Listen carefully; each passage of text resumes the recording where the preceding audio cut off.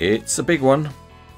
It is Diecast Masters model 85671 and it's the 1:50 scale Caterpillar 798 AC mining truck. Let's start out with a new Cranes etc. weighbridge and we'll put this big box straight on it. And we're looking at 6.5 kilograms, and for those of you that are challenged by the system of 100s, it's 14.3 pounds. What we see first is the outer shipping carton, so let's open that up. And really the only way to get to the contents is to go for end tipping.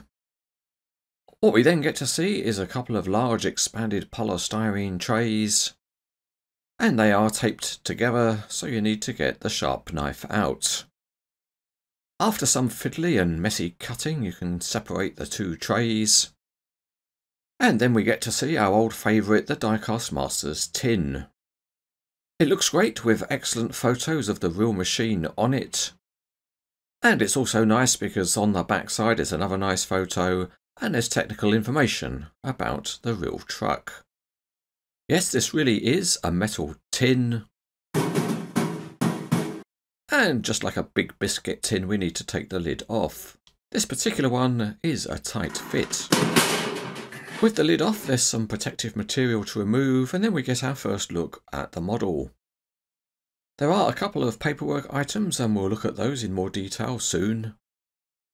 And then there's a big plastic former on top, and you can see it's got some parts contained within it. Next out is a piece of plastic film, and then we get to the model proper. At this point, we need to take a deep breath and get ready to lift this heavy model out. So there we have it, all safely in one piece. But let's drive it carefully to the Cranes etc. weighbridge and see how much the model itself weighs. And once it's carefully parked, we see that it weighs nearly 3.4 kilograms or 7.4 pounds. Let's take a look at the bits and pieces that are included. And there's a simple instruction sheet that tells you how to install the operator. There's a provided pointer tool and the operator, and also 2 wheel chocks. And there's also a mini 2021 Diecast Masters catalogue, and that shows you all of the models that you haven't got.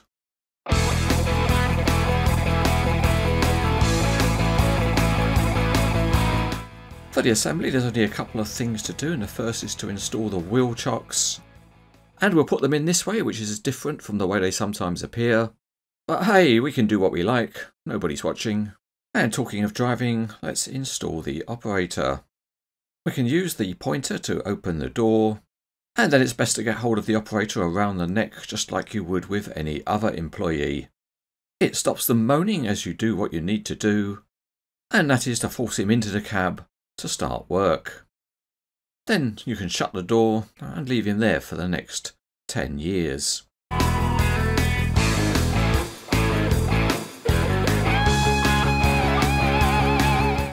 As usual, we start underneath for our look at the detail, and the model is impressive with many parts modelled. The underside of the engine is visible, and the steering mechanism is modelled with some nice details at the connection point next to the wheels. One of the standout aspects of the detailing are all of the soft hoses, and they give the underside of the model a very busy appearance. The rear axle is of heavy construction. The tyres have a tread pattern with a bald central section. Another nice detail is the soft mud flaps. While we're upside down, let's have a closer look at the back. And there are rock deflectors and a safety cable for when the dump bed is being maintained in an up position. There's some nice bolt head detailing, and there's also a cast-in Diecast Masters logo, but I'm not sure you'd see that on the real truck. Moving to the front, and the handrails are metal and all nicely thin. And overall the front grille looks convincing and there are small lights detailed. And there again you can see the wheel chock holder. One nice touch is that the vertical ladder also has non-slip texturing. The model is very impressive from a low viewpoint, as you can see the engine behind the front wheels. And some of the small detailing is particularly pleasing, such as on this tank. And it also includes properly formed lifting eyes. The wheels are plastic, but that does mean that they are detailed. And between the wheels you can see that this big tank also has some very nice small detailing. Moving to the rear axle, and it's all very impressive. And that's because it's a combination of tiny details and big heavy model construction. Moving up to the cab deck, and there's an excellent mesh grille. And there's also a load indicator, and at the moment the truck is running empty. The graphics on the model are very sharp, and the main mirrors are soft plastic. There are also a pair of impressive exhaust pipes. Up on the main cab deck, the metal surface has a texture, and the electrical cabinets are impressively detailed. The cab has got a pair of seats inside, and they have the cat logo. There's another load indicator on the roof and sharp graphics on the door. The main lift rams are two-stage, but the middle section is grey plastic and doesn't look quite so good. Moving to the dump body, and there are lifting eyes formed, and the other details include sharp graphics and formed rivet holes. Looking into the top, the panel details are there, and at the rear end there is heavy texturing.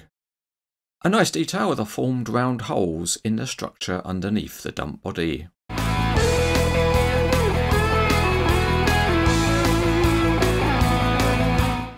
We're back underneath, and it's good to see that the individual wheel groups spin independently. And if we move to the front axle, we can check the steering. It moves precisely, but it does seem to be just perhaps a little bit shallow, and a little bit more movement would have been nice. The rear axle has suspension, and it has a very good range of movement. Out in the Cranes Etc. mine, and the 798 rolls very smoothly, and of course the heavy weight of the model does help that. Let's put some steering on, and you can see that it does trace a curve, although it is quite shallow. Let's view the suspension from the back end, and you can see that it's up and down and also side to side. Getting onto the truck does require special methods, so at one side there's a fold down ladder, and on the other there's a fold down staircase. Carrying a load is important, but of course dumping your load is something you always want to do. The hydraulic rams are stiff, and the overall tipping angle is reasonable. Back onto the cab deck, and there are some opening gates in the handrails. And in fact there are 3 of them, and they all work very well. If you want access to the engine from the cab deck, there's a large flap that can be opened up. It stays open, and it gives you a view of some of the large components of the engine. We've seen already that the outer door of the cab can be opened, but also the inner door can be opened.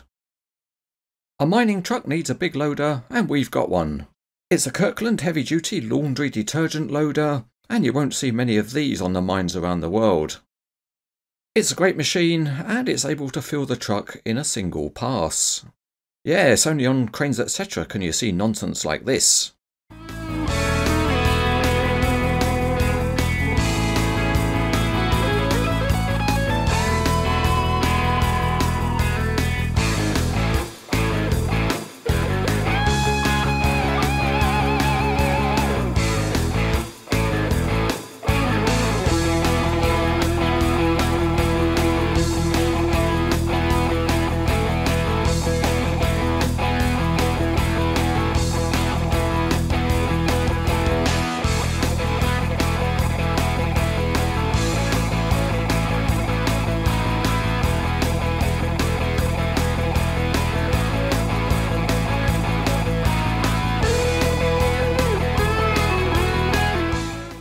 This is an impressive model of Caterpillar's 798 AC mining truck by Diecast Masters. It is solid and robustly made with lots of nice details.